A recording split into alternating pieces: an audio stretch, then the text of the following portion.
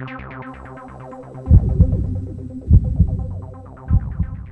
chose the Mayo Clinic because I wanted my dreams be true. So when I was reading about the program and I interviewed with the program, I realized that the promises were very, very high and it was too good to be true for me. But then after I came, I realized that everything was as promised.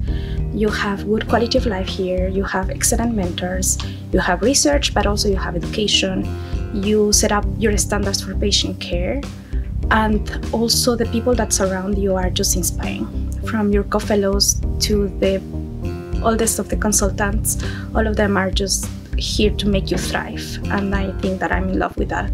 The commitment, the people, the values that you carry here are different.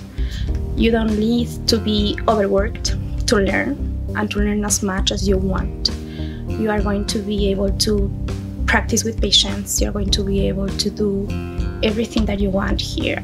I come from Chicago, so it's a change from a big city to a small town. I love the nature. I love how green it is. I'm looking forward for fall. And you have to look forward to what you want to do. So there are art places, music places, theaters, and I probably think that the most important thing is to just meet people, because if you have friends, everything else that you do is just going to be fun. Try to do what you really want to do.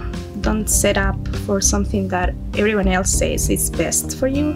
Just look into yourself. What are your dreams? What are your goals? What do you want to do as a career, as in your life? Because when you combine both of them, then the answer for you is going to be clear where to go. And yeah, I hope you chose the Mayo Clinic because everything can happen here.